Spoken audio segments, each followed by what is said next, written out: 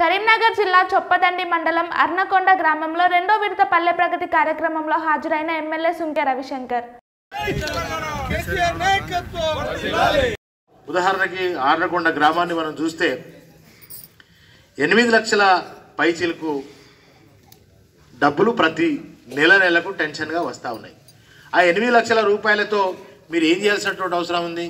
గ్రామాన్ని ఎక్కడెక్కడ మౌలిక వసతులు ఉన్నాయి, మౌలిక సదుపాయాల కల్పన ఏం అవసరం ఉందని గ్రామంలో మీకున్నటువంటి కమిటీ అంతా కూడా కూర్చుండి ఆలోచన చేసుకొని ఒక అభివృద్ధి కమిటీ ద్వారా మీరు గ్రామాన్ని అభివృద్ధి చేయాల్సినటువంటి అవసరం ఉంటుంది. మరి ఇప్పుడు చక్కగా మరి గతంలో 200 పెన్షన్ ఇచ్చి 70 రూపాయల పెన్షన్ ఇచ్చి చేతులు దులుపుకున్నటువంటి ప్రభుత్వాలు ఉండే. నేరుగా ప్రతి నెల మీ గ్రామానికి 20 లక్షల రూపాయల పెన్షన్ రూపంలో వస్తుందండి. 20 లక్షల రూపాయలు ప్రతి నెలకు ఒకరికి జీతాలు ఎట్లయితే వస్తాయో అట్లనే ప్రతి నెల 20 లక్షల రూపాయలు మరి పెన్షన్ల రూపంలో మీ గ్రామ చేరుతుంది సంక్షేమ పథకం.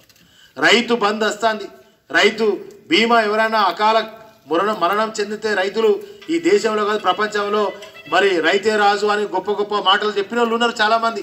కానీ ఆ రైతును ఆదుకున్నటువంటి ఏ ముఖ్యమంత్రి ఏ ప్రధానమంత్రి లేడు. ఇలా రైతు బంధు పథకం వ్యవసాయ పెట్టుబడి సాయం కింద మరి ఏడాదికి 10,000 రూపాయలు ఇస్తున్నటువంటి ప్రభుత్వం. అంతేకాకుండా రైతు జరిగిపోతే 5 లక్షలు ఇస్తున్నటువంటి ప్రభుత్వం.